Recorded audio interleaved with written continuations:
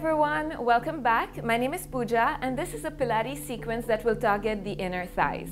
All you need for this sequence is a mat and a Pilates ball if you have one. If you don't, you can use a couple of thick cushions or a towel that you can roll up, or even a couple of yoga blocks. And we're going to keep this away for now and start with our standing warm-ups.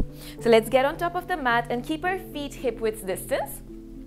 Keep the knees softly bent and start to draw circles with the hips. Just warming up the hips a little bit and breathing through our movements as always. Let's do one more in this direction and then switch over to the opposite direction. And keep breathing. Keep your awareness where you're working in the body, so in the hips, keeping the knees softly bent.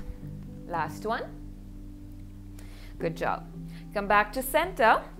Bring the feet a little closer this time. Keep your knees softly bent, hands on top of the knees just to sense the movement. We're not pressing or putting any pressure. Imagine you have eyes on your kneecaps and those eyes want to really scan the entire room around you. So drawing circles with the knees in one direction. And then go anti-clockwise if you started clockwise. And breathe. Two more. All right, good job. Come back to center. Let's get into our pliés. Heels are in, toes are slightly out at an angle. You have about 3 feet or 3.5 feet in between your legs. Hands on the hips. First, we want to create length in the spine and make sure the neck is aligned with the spine. So tuck your chin in, ears in line with your shoulders. Inhale and exhale. All right, on your next inhale, bend the knees and press away as you exhale. Let's do that once again. This time, can you hold just for a second and imagine your tailbone going down towards the center in between both the heels. Your lower belly is engaged, your collarbones are wide, shoulders down, and your knees are nice and wide, tracking somewhere in between the second toes and the pinky toes. So you don't want them to cave in, press them out so you really get that work into the inner thighs and up. Now we're going to keep moving here, all right? Make sure you keep your alignment, chin tucked in. You can either bring your hands in front of your chest like this, or you can cross your arms, bringing the hands to your opposite shoulders. Let's start. Inhale to lower, exhale, press back up, squeeze the glutes at the top, and up. Every time you're pressing up, really imagine pushing the ground away from you with both your feet, and then the sitting bones come together and you squeeze your glutes at the top. See if you can go a little lower each time and feel the work that you're getting into the inner thighs. Making sure the knees are out and not caving in. And keep moving here with your breath. Exhale, press away, squeeze the glutes at the top. Let's remember to keep the neck aligned with the spine. We're not pressing the hips back. We're staying nice and upright through the spine. Feeling that work in the inner thighs. Let's keep moving. Keep breathing. All right, we're going to do 2 more.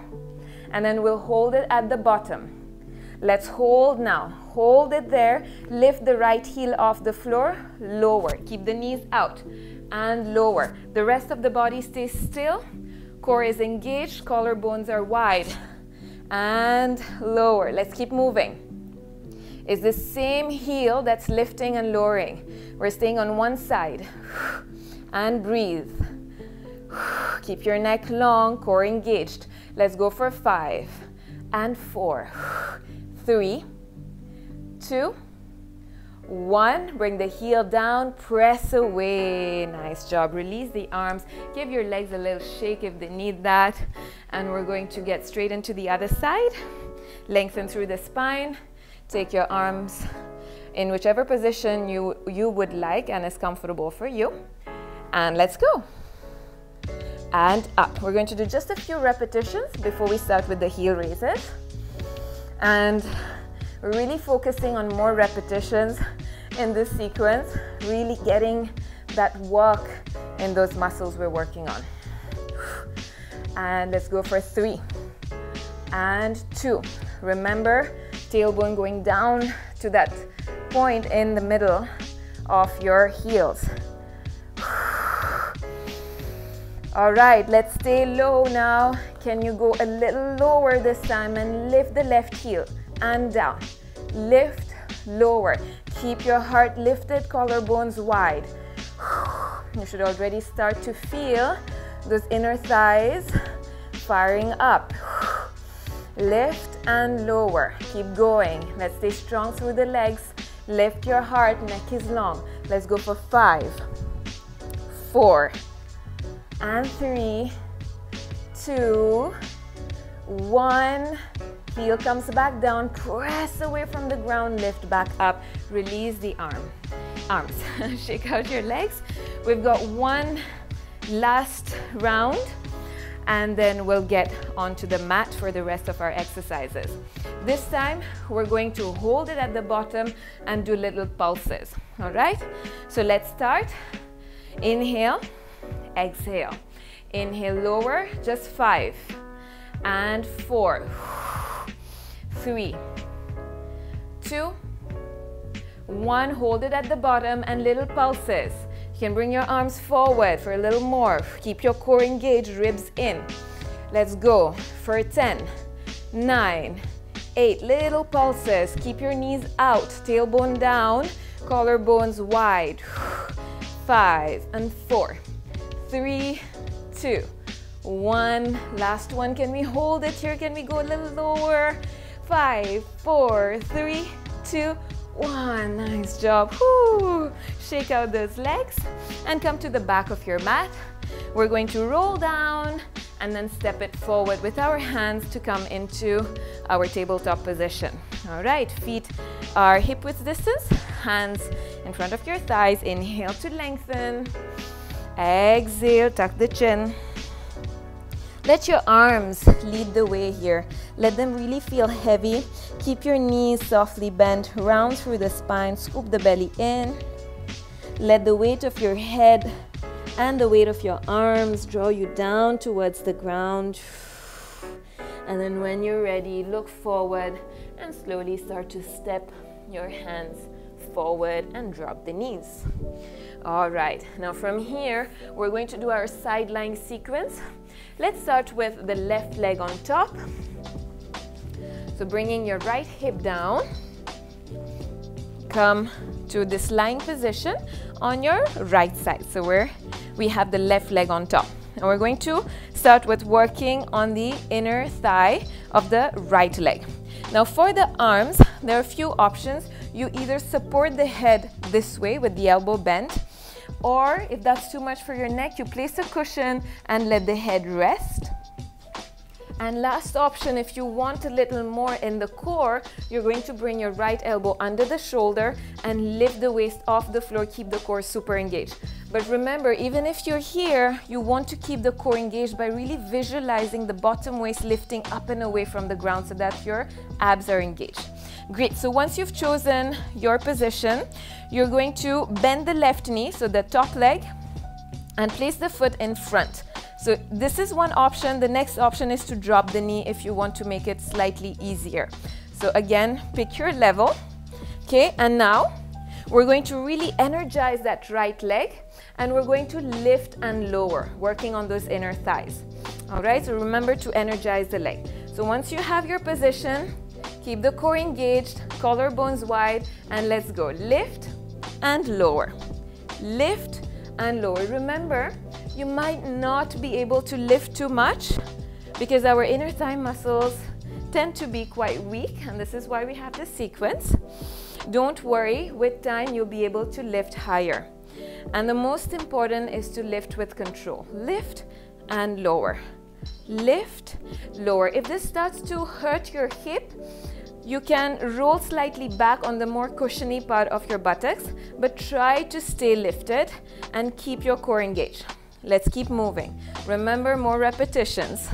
If you are on your elbow like I am, keep pressing away from the ground with your forearm. And lower. Good. Let's go for maybe 5 more. 5 and 4 and 3, 2, 1. All right. We're going to keep it lifted now. Lift, keep it lifted, and we're going to point the toes and flex. Point and flex. Keep it lifted. Can you lift a little higher? And keep pointing and flexing. Feel those muscles work. Keep your core engaged. Lift a little higher. Whew. And let's go for 5 and 4 and 3, 2, 1. Nice job. Little mini break. Lower the leg down, and we're going to lift right back up now and hold it there with little pulses. So when you're ready, energize that leg. Keep the core engaged, heart lifted, and let's go. Lift, keep it lifted. Little pulses. Nice and controlled. Little pulses. It can be a very small movement, but keep going. Core is engaged. Let's go for 8, 7, 6, 5, 4, 3, 2, 1. Release. Whew, I know that was quite a burn. Take a mini break. We're going to stay on this side for one more exercise. So adjust your position if you need to. If your neck starts to get tired, remember you can place a cushion on top of your arm and rest the head. Okay, so for this one, we're going to extend both the legs and bring them slightly at an angle forward. Hips are stacked this time. We're not rolling back. Hips are stacked. Imagine you have a cup of tea on the top hip that you don't want to spill. Pull the lower waist up and off the floor. Hand, left hand in front of you to support you. We're going to lift both the legs off the floor. So here, your inner thighs are working to keep the legs together, but also the sides of your waist are working, so your obliques. So you should feel all that engagement. Keep it lifted. Lift the left leg slightly higher, and we're just going to lift and lower the bottom leg without touching the floor. Keep going. Imagine you have magnets in your inner thighs that keep pulling that bottom leg towards the top leg. Energize both the legs. Keep going. More repetitions is the key word today. Let's keep moving. I know it's burning. That's the aim. Let's go for 10, 9, 8, 7, 6, 5, 4, 3, 2, 1. Can you keep them lifted and just swim the legs forward and back just a few times? This is a little bonus. Wasn't planned. 5, 4, 3, 2, 1. Release. Ooh, that was a nice little challenge. Swing the legs over to the other side and lie down on your left side this time. So I'm going to start off with my elbow down. You can either pick that option or you can come down, of course. Make sure your core is nice and engaged. Left leg this time is straight. Right foot is in front, or you can bend the knee and drop the knee. So see which option suits you. Energize through the left leg and let's begin. Lower and lift. Let's go. And one side is always a little weaker than the other. Notice if it's this side for you. For me it is because it's my left leg. So because it's a little more challenging for me on this side, I'm going to choose to lower down, making it a little easier for me to lift. And remember, if it starts to hurt your hip, you can just roll slightly back, just a tiny bit, onto the cushiony part of your glutes. And let's keep going. You can either point or flex, it's your option here. And you can even bring your hand to the inner thighs and feel that muscle working, or those muscles working. Let's go for 5 and 4 and 3. Keep the core engaged. 2, 1. Last one. Nice job. Little mini break. And you know what's next? We're going to point and flex. Let's go. Lift, point and flex.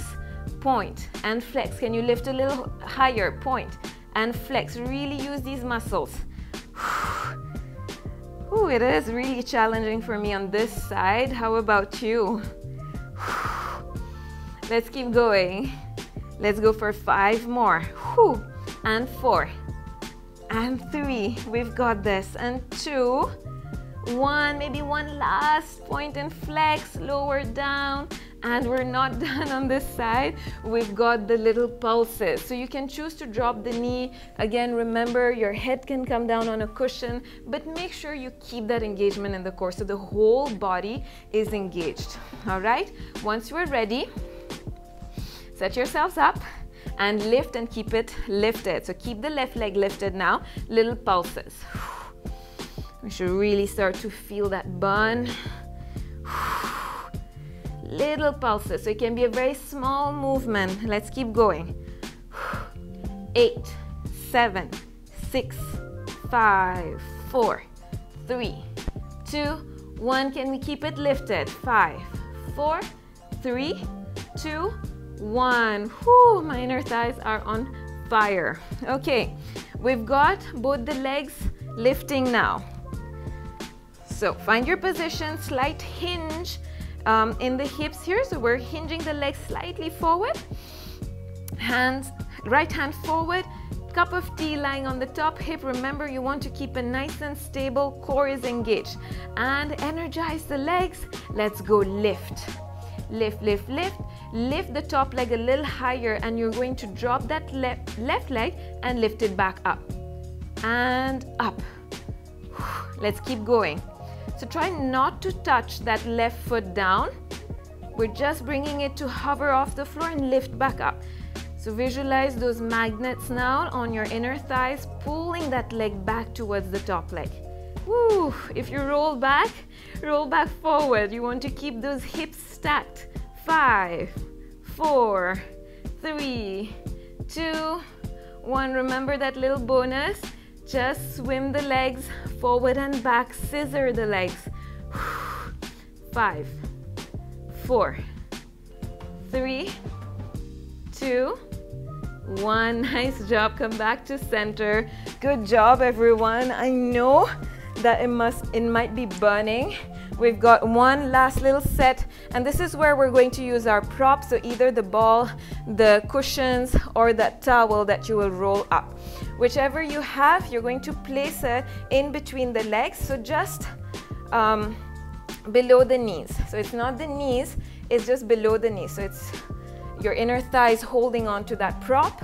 We're going to do just little squeezes first. So place that prop in between your thighs, arms are by the sides. Take a moment to shuffle the shoulders towards the top edge of the mat to keep some length in the spine. And now you're going to squeeze the legs in, release.